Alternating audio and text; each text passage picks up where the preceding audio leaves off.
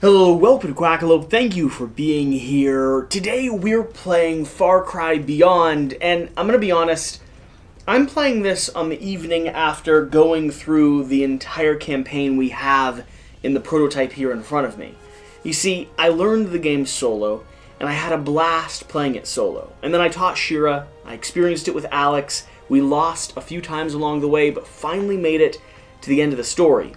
But there's still a package left unopened in the box over here to the side, and I'm enjoying this enough that I'm not satisfied not seeing what's inside that box. So, it is cold and blustery outside. I made myself an old-fashioned in my handmade Quackalope tumbler.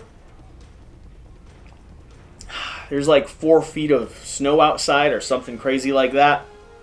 So it is a perfect night to dive in to a solo game. So Far Cry Beyond is going to be a simultaneous play multiplayer game. I don't even know if you're technically supposed to play it solo, but I'm going to dig in with 2 characters that I've enjoyed playing throughout the course of the gameplay and just kind of experience them. You won't be able to see the simultaneous play as much, however I will operate both characters at the same time, so you'll see a little bit of more action flow and sequencing. I do think double-handing, which is that's what it's called when you run 2 characters at the same time, is totally doable and might be one of the ways that I experience most of the campaign in this game just by the nature of it. I want to see the story so much, I will probably still be getting it to the table myself. For me, this is it's a really fun helter-skelter dice-chucking game with a lot of hard mechanics and systems that really press you to make the most of every little action you have. You're going to have your main characters down here on the board who have their own unique weapons, their own unique traits or skills. I think they're called stunts specifically, and then their own reactions that they drop at the start of the scenario.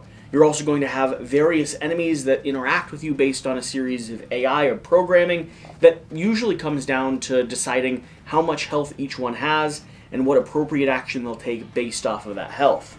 So, I'll teach you the game a little bit and talk through it as we play, but really, if you haven't watched the gameplays yet, go swing over and watch those. This is my chance to take a closer look at whatever content they have left for me to reveal. So, we're going to talk about Scene 1 being complete. This will be exactly after Episode 1 with Shira and I when we rip apart the guys at the gas station, or the Soviets at the gas station. We have a decision to make. We could either go to the diner, which is what we chose to do, or make your stand outside. So, Scene 1 complete. What the hell? Ray pauses to catch his breath and wipes blood off his face. That didn't go as planned. That was way too close. They're Soviet, all right, shouts Boris. Look at their papers. I don't need to look at their damn papers, Hunter groans. Just look at this bastard. Everyone looks over to one of the workers in full military uniform under his overalls. How did you not notice that? That's proof, Butch shouts, calling Rosie back to his side. We're done. Let's bring the intel back to the agency. I ain't dying in Nebraska. Too late. We got company. You hear tires screeching against the tarmac outside. Through the windows, you see headlights headed in this direction. Maybe they're just looking for gas, Hunter sneers. All due respect, muchacho, answers Reyes. I don't think this is the time for jokes. The cars appear in the distance. If we go back to the car, Reyes continues, we'll be face to face with them, and who knows how many they are. There's a back door, blurts Pam. We could head out the diner over there, sneaky-like. Maybe hold our ground there. I'm going to choose to make your stand outside. Unseal envelope 903. Now, the characters that I'm playing on is going to be Hunter McCoy, who's going to have a sniper rifle, and I am using their full health, and I'm using some of their upgraded weapons, because the game's been challenging enough to this point as it is. Now, I'm not carrying over any loot or gear we might have found inside the event, because I'm kind of playing this off sequence, and just so you know, the viewer, throughout the course of the game, we would have a series of revive tokens, and we'd be operating as a party of mercenaries. These revive tokens could be used to switch out characters throughout every single scene or session that we play, or it can be utilized to pick up one of our characters to half health during an actual event and encounter. I'm going to give myself one of those for this scenario, assuming that I maybe switched out a character and picked someone up in the last scene. So we are looking for unsealed envelope number 903, which I think is going to be the last big envelope in here. So let's go ahead and grab my Spyderco knife. I don't know if you're familiar, this is going to be the Spyderco Paramilitary 3, which is a absolutely lovely blade, except for the fact that I completely dulled the edge on it. I know it's still fairly sharp, but amazing blade. The thing I like so much about this, I got this as a Christmas gift a few years back. Easy. One-handed open, one-handed closing. See that? This makes it so nice to just carry with you and pop open and have on hand to use. All right, what is inside here? So I think we are going to be pulling. Ooh, we have an enemy I haven't even seen. Does that mean we have more minis that I haven't broken out yet? Oh, I'm glad I did this. Okay, let's see here. So, we are popping out the Undisputed Corporal, who is a sequence of 5, which is going to be higher than any of the guys we currently have operating. And we're going to need a spot for him to live. I'll figure that out in just a second. We have, it looks like, a few lock boxes or mailboxes outside here. And by the way, this is a prototype, so any of the components you see right now will not be kind of the final example there. And it looks like we're getting potentially shield tokens for the first time this game round. And I did learn about how shield tokens operate. They're going to block a single point of damage when it comes through. Basically exactly how you'd assume shield tokens operate. But it is interesting that if we didn't go down this pathway, which we didn't, this was not something that we had going into the final sequence or the final scene. That's really, I don't know. I'm really fascinated by some of the stuff that's currently locked behind some of the additional content. So my assumption is, I'm interested. My assumption is we are not going to, oh, this is so cool. Okay, so the dogs, who are going to be the enemy that we actually explore and encounter, aren't in this scene because we are fighting the Undisputed Corporal, which wasn't in the scene if we were fighting the dogs. We're going to go ahead and have their whole sequence here, which we'll look through in just a second, but we also get 2 upgrades. We get the chance to upgrade our, well, this is the weapon for the Undisputed Corporal. More sad about that than not. We have a K10 Patriot Bite Down action. On hit, inflict bleed.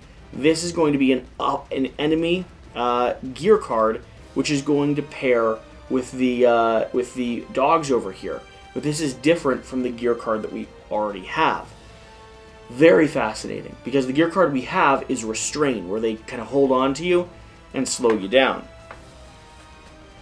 Do not open until instructed. Okay, I will not open you until I'm instructed. And let's go ahead and take a look at our sequence here. Scene 2. Who left the Kabakan out? Okay. You step out of the shack, unsure of yourselves. Are we really doing this? Kamiko asks hesitantly. As if to answer her, 2 vans burst into the station. A towering figure barges out of the driver's seat and unleashes a pack of dangerous-looking dogs. A pack of Soviet, equally dangerous-looking, step out of the second vehicle. The giant turns from their dogs, notices you, and starts barking orders at their men. You look at each other. All right, everyone, we can do this, asserts Reyes, barely containing his fear. It's just like the old job. Except this here's for real, Hunter quips, loading his gun with surprising calmness. Not for movie stunts, you understand? You understand that, right? In the distance, the Soviets blow up the front of your van. The shockwave and the heat of rush of blood to your heads, sweat instantly pearls on your skin. Yeah, this is for real, boasts Pam. But still, let's give them a show. You draw your weapons. All right, action. Cool. So, that's the scene, and this is going to be the setup. We do have dogs here, which is interesting because the dogs were discovered in the other package. So, I wonder how that works. I'm not sure. Doesn't bug me. Maybe you have to pull them out of that other package anyway. But I'd be curious. This is a prototype, so I give them some leniency on how everything sort of comes out and flows. So this is going to be the board. Looks like we're going to be out here in a giant parking lot. And we have the Undisputed Corporal. Let's check what he's going to do. So 0 to 2, target the closest player, move towards target, attack target if able. Not too bad. 3 through 7, which is how many wounds he has. Activate Empire, gain +1 movement, target the closest player, move towards target, attack target. So, Inspire, okay. Pause, all melee enemies move 1 space towards the player closest to them. All enemies except itself attack if able. And then Dismay, when the Corporal dies, discard any shield markers remaining on enemies. So he's going to be giving people shield markers as well. So, let's stick some status symbols here. And this guy kind of looks like a one-off boss, which is interesting. Okay. New content. 1 game board, the gas station. 1 enemy board plus figure, the Undisputed Corporal. So we are going to open the very last piece to the puzzle. Wait. Is this a piece? No, that's just the foam insert that made me. Very last piece of the puzzle here is going to be the miniature for the Corporal. I have really liked the miniature so far, so I'm excited to see what this guy looks like. Hello, Corporal. Ooh, gas mask and all. Very shiny head. Looks like they had to super glue that on at some point. Still a little waxy. I wonder what that's from. Must be the sealant or the oil they make to actually release it from its mold, because these are going to be resin prototypes, so they're not as refined as the plastic that you'll get in the final copy.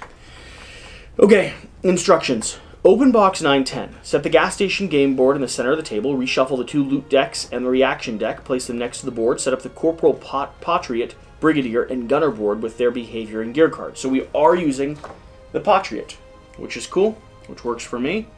It looks like, though, we're going to be using the bite action instead of the restrain action. So we're going to be transferring bleed. Use the map to place all figures and tokens on their starting positions and sides. Each player draws up to 3 reaction cards. Special rules. Suit up. At the start of the scene, place 1 shield counter on each enemy's status area. Okay? Gas pump. Targetable plus cover. Upon taking damage, it is discarded and explodes, dealing 1 damage in a 1 space radius, and setting all affected spaces ablaze. So we should look up what ablaze means and what bleed means for the dogs. Bleed. The affected character places a bleeding marker on their status area. As long as it is there, the character takes 1 damage at the start of their turn. And blaze. Place a fire token on the affected area in all spaces in a radius X around it. The unit standing in the space with a fire token takes 1 damage at the end of its turn. Any loot token sharing a space with the fire token is removed from play. Okay. Defeat all enemies to win. Then open envelope 907. And 907, which should be on this side, 907 is going to be the envelope that led us into kind of the main bunker. We escape from this and run into the next scene. So, what do we need here? We are going to need the general himself. He's going to be positioned right over here. We need, it looks like, a previously exploded section of flame. Cool. So that's going to pile in here. So we don't want to move onto that spot, but we would like to push people. We're going to grab 2 dogs to have right next to the general here. We're going to have another pile of flame around the outside. This is going to be our van, which exploded on the way here. Well, didn't explode on the way here. We got here, and they exploded it. A lot of loot, which is different from the last scenario. The last scenario did not have really any loot scattered inside of the diner. So I already like the fact that I'm going to be able to pick up a few more things. Looks like we have a gunner. It's going to be positioned right here. We have a dog who's going to be positioned beside the gunner. We have a brigadier who's going to be positioned all the way up top here. Another dog. We are using all the dogs in this scene, so they're kind of coming at a snare for us. We have a few gas pumps, which are going to be able to explode, so we want to do damage to those probably fairly quickly, because the usefulness of them is really immediate. And my two characters. We're going to have Pam. I'm going to have her start, I guess, right here. And we're going to have my sniper start right there. My goal is honestly going to be to take his head off first and then sort of spread over to the other guys. Maybe deal some damage to those locations. People are going to hide behind them to start with. This guy's going to move. This person's going to hide behind it. In terms of cover, there's not much out here. I can position myself behind this possibly. And there's not much that's impassable or immovable. So I say we go ahead and get started. So here's the scene. We're fighting down. Let's check the cards that I have with each of my characters. So I have the sniper rifle over here with Hans. I'll move that up here so I can keep an eye on it a little bit closer. We have Fool's Gambit. Roll orange. If successful, deal 1 damage to an adjacent enemy. Dodge 1 attack. Heal 2 HP. Move the closest non-adjacent enemy 1 space or closer to you. Move any enemy 1 space in any direction. Switch positions with an adjacent unit. Your next attack will deal +1 damage. 11 health here for Pam. 3 activation. 3 activation and 7 health here for Hunter. So I think the best course of action is to go ahead and use this sniper rifle. Target was within a range of 6 to 7. So 1, 2, 3, 4, 5, 6. That guy's in the perfect position. We are going to aim and fire with our sniper rifle. That is going to be a hit. And we have the Lucky Shark Tooth, which is an upgrade that we got a little bit later on, but I'm using it either way because it's fun. I'm going to be able to potentially double that damage. I did not double that damage, but that is going to be a total of 3 damage firing directly into this beefy guy. And he's going to have a total of 8 potential health. 2, 3. So for context, when you're playing with multiple people, you'd be going kind of simultaneously. I can work between my characters until I've expended all of my movement points, which I'm going to go ahead and spend a few of the movement points here to go ahead and duck behind cover. I'm going to spend 2 to go ahead and get in a little bit of a better position here with Hunter. I don't know if I want to spend another one. I have Volt and I have Super Jump as his skills. Volt allows me to jump over something. Super Jump allows me to get on top of something. I don't think either of those are going to be super useful at the moment. Pam is over here with her shotgun. And honestly, I think Pam's best bet is to move 1 and then go ahead. She's going to be open line of sight, but he's going to be targeted here from this guy. He's potentially going to get blocked by some of that terrain. So I think Pam's best bet is just to shoot that gas station monitor there, because we're going to explode it. There's going to be fire all over the place. So we're going to be rolling a yellow. That is going to be a hit. I'm going to collide it directly with this. So this is going to explode. We're going to be dealing. Let me check the status of it. Where is the information I had? Targetable. Discarded, dealing 1 damage in a space radius everywhere around it. So that orange dog is going to grab a damage. Goodbye, orange dog. And the red brigadier is going to grab a damage, which is perfectly fine for me. There should be no damage left on him. Red brigadier. And we're going to spread fire all over this area. So they, hopefully, will also begin taking damage from burning. I actually am going to spend another movement point to move her 1 step away, because I just realized that the dog's in a position. So he's got movement left. She moved, 1 so far. She's going to spend another movement to actually move 1 more step away. Maybe here and then back up to here. So that dog can't reach her. Neither of these dogs can reach her. I think that's going to be our activation. And we're ready to go ahead and get started with the characters. So the characters are going to go based off of hierarchy. Oh, and when we set up, forgot this, didn't I? The start of the scene places 1 shield counter on each enemy's status area. So, the dog did not take a damage. The Brigadier did not take a damage. This guy, let's check how shields work just to be sure about this. Do they block all damage? When a shield character takes damage, their shields protect and discard shield counter as you would HP counters before starting. So he would have had 1 additional health. And I think that brings us back to normal. Anyone else, though, some of these dogs still need some shields. So this dog, this dog, this dog still has a shield. And down here, this guy still has a shield. Okay. So, 0 to 2. Currently has 2 damage, so that's okay. Target the closest player, move towards target, attack target if able. We're going to move 2. 1, 2. We have the MP 133, which is going to roll a red dice. If target is adjacent, roll a yellow dice instead. So it's going to be rolling a red dice to try to target me, and I am behind cover. So that's going to be a hit, but I get to roll a dodge.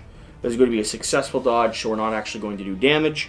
Then we're going to go down to the next in line, which is going to be the Brigadier. The Brigadier is going to move 1, 2 in my direction. The Brigadier is going to take a point of damage because he is currently on fire. Okay. Then we're going to move to this, who's this guy? This Gunner, the illustrious Gunner. The Gunner is going to go ahead and fire over here at Hunter. We're rolling on, so 0 through 3 when it comes to damage. Target the closest player, attack target, and then check to make sure he's behind cover, which he currently is. He's going to roll a yellow die, which is going to be a hit, but I am behind cover, so let's see if I dodge it. I do successfully dodge that yellow die. And the last thing is going to be the dog. So, 1, 2 with the dog, 1, 2 with the dog, 1, 2 with the dog, and 1, 2 with the dog. That dog would move out of fire, I assume. That's how dogs work. Okay, the purple dog is going to be doing a bite and hopefully inflicting a bleed on me. Not that I want the bleed, but the dog would like me to take the bleed. So that is going to happen unless I am able to dodge, which I think I have. Dodge 1 attack. So I'm going to go ahead and utilize my action to dodge 1 attack from that dog. And that is all the enemy phase. We are back up to 3 movement. I did not take a bleed token. And I need someone to come deal with that dog as efficiently as possible. Because I'm in a bit of a bad spot. I could vault and start running. I could just snipe someone and try to take them out. These dogs are going to be a problem because they're going to establish a lot of bleed. But all I have to do is take out everyone here at the scene. And then I get to move forward. And to move forward, I'd open this 907. And I really want to open that last package. So, looking at this scene, I am 1, 2, 3, 4, 5 spaces away. If I take a step back with my sniper, 1, 2, 3, 4, 5, still 5. There's a spot where I'd actually be 6. I could vault and move sideways.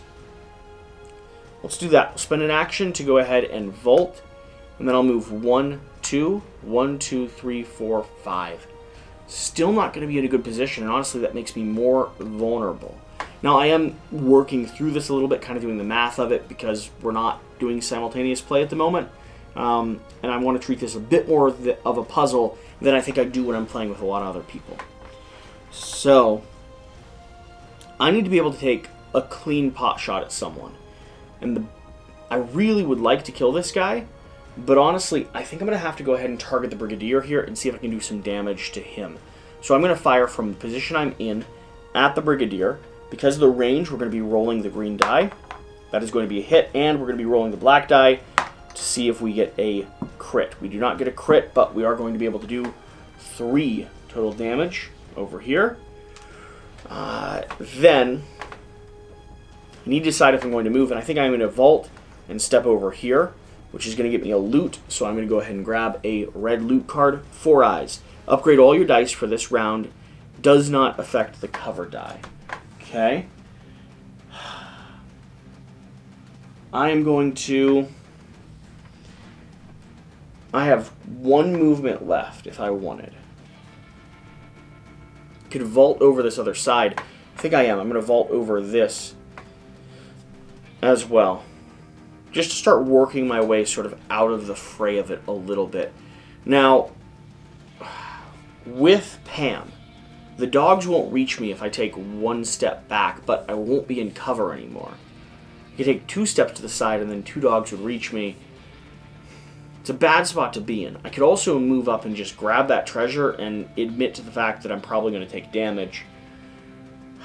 Pam is going to fire a shot. Who do I really want to take out? I think the Undisputed Corporal has got to be my main target. So we're going to roll a yellow die, going for 2 damage on the Undisputed Corporal. That is going to be a miss. I don't have the option to roll that again, so we're going to go 1, 2, picking up this treasure. With her, I'm actually going to get the green card. Soda Ball, it'll gain 2 movement points this round. Repeat this effect for the next round. Ooh. So I could pop up. I am popping back up to 3, and I'll have bonus movement next round. So if I go 1, 2, 3, I'm actually in a great position because the dogs won't reach me. These guys will, but I'm kind of okay with that, and there's gear back there that I can pick up. And I would like to pick that up if possible.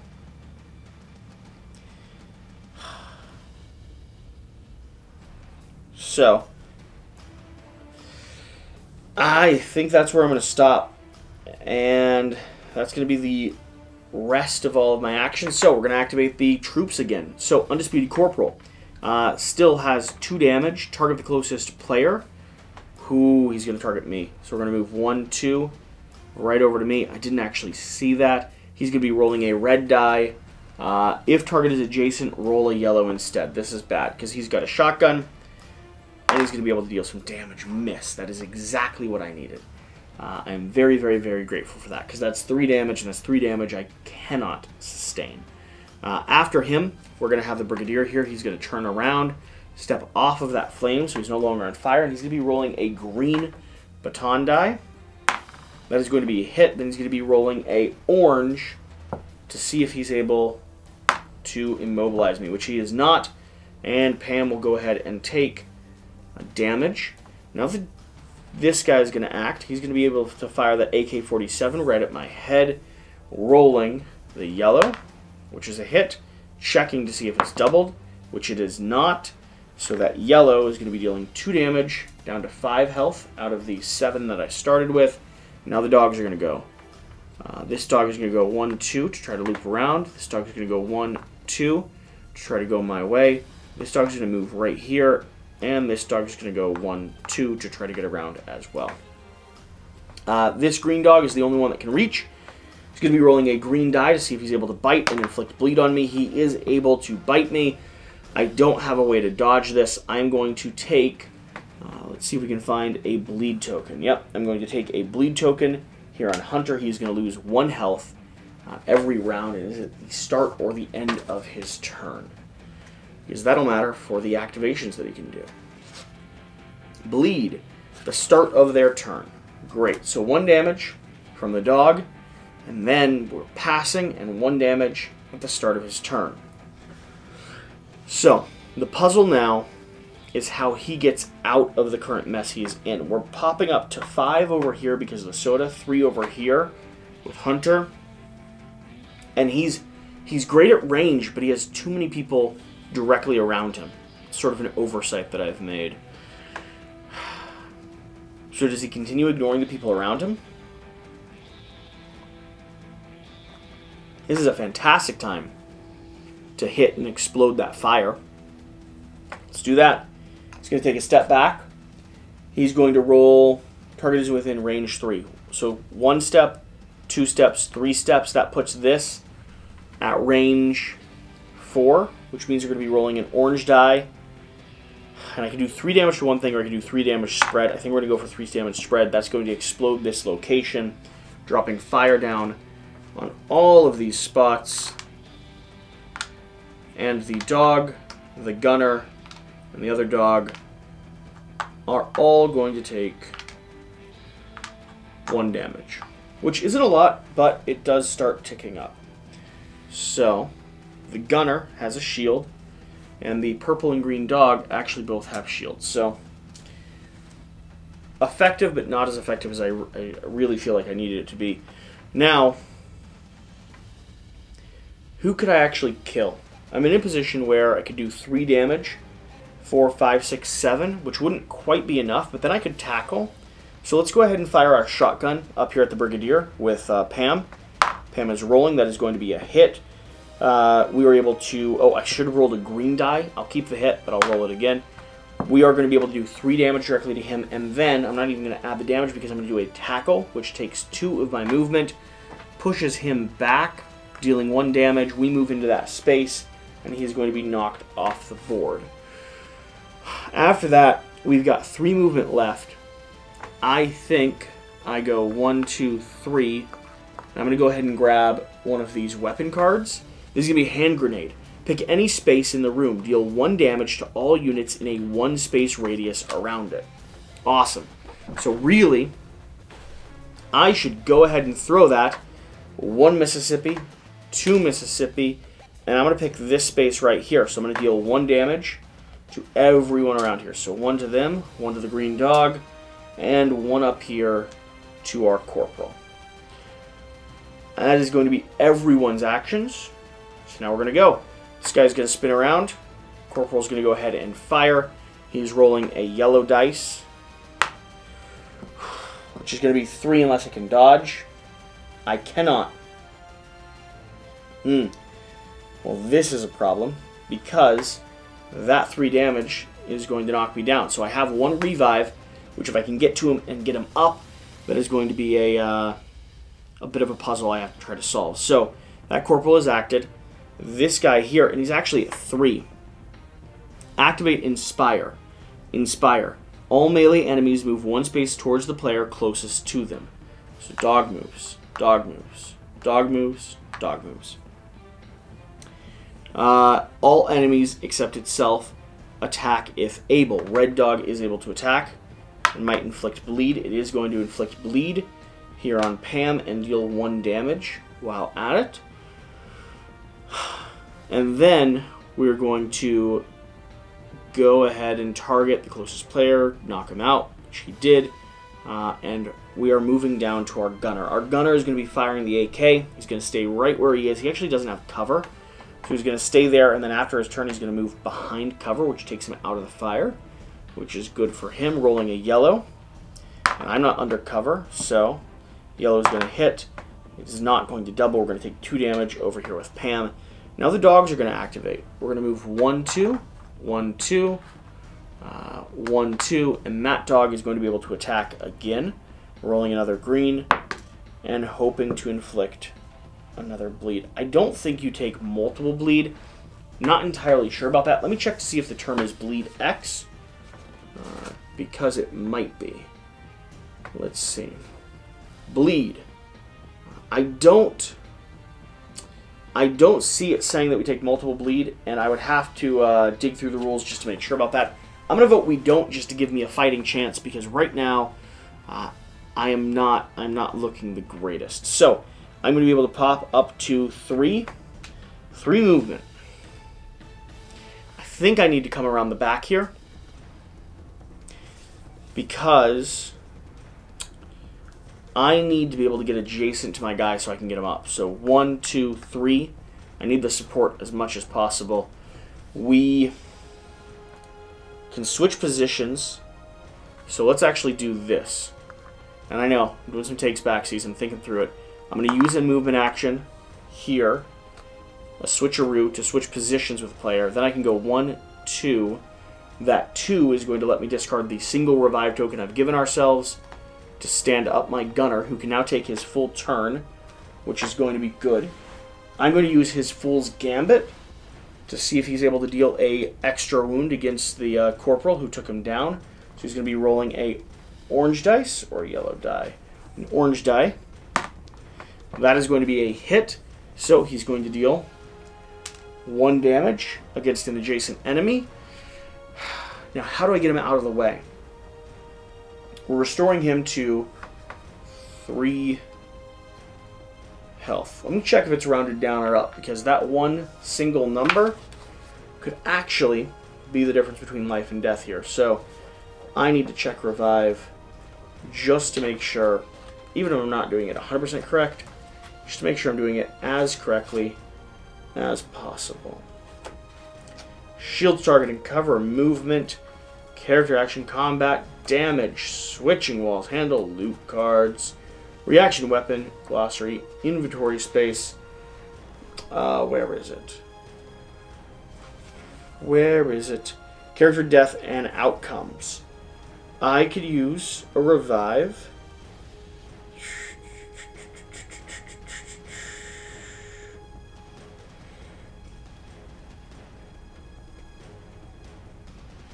Where is it? See page 8. Page 8. Revive an ally. Rounded down. So we don't get that extra health. This game does not like giving you those little extra bits. It is already difficult enough. Give me that one extra hit point, please. But no, it's not going to do that. Okay. I've got 3 movement with both my characters. I've got 1 movement left with Pam. I've got 3 movement left with my other guy. I think 1, 2, 3. We're going to go and back up across the fire. Pam has not fired her weapon yet. And the green dog has 1 damage. If Pam fires her weapons and hits here, which is going to be a green roll, that dog is dead. Awesome. Green dog comes off. So we've solved that problem. We're going to have Pam step. Do I just step forward? Do I just embrace destiny? Could step back and over. We're going to have Pam step here.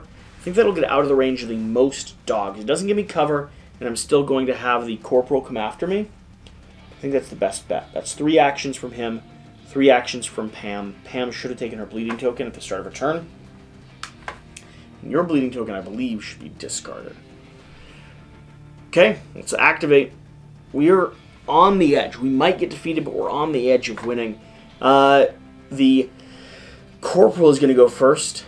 He is above 3 health, so he's going to target the closest player, move towards. He's also going to activate Inspire, which I forgot about. Every dog moves forward 1. He moves here, rolling a yellow die. Miss. That is big. That might just be it, ladies and gentlemen. That might be the point where we have a breath and a hope to come through this. So, with that, this gunner is going to fire his AK.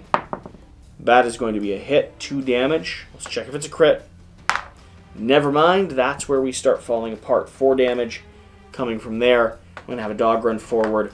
That dog is going to be doing a green. That green is going to deal me a damage, and the bleed on my turn is going to deal me a damage. So I'm going to be knocked out. These neck dogs are not going to be able to reach, but they're going to be able to reach very soon. Hunter is in a bit of a predicament.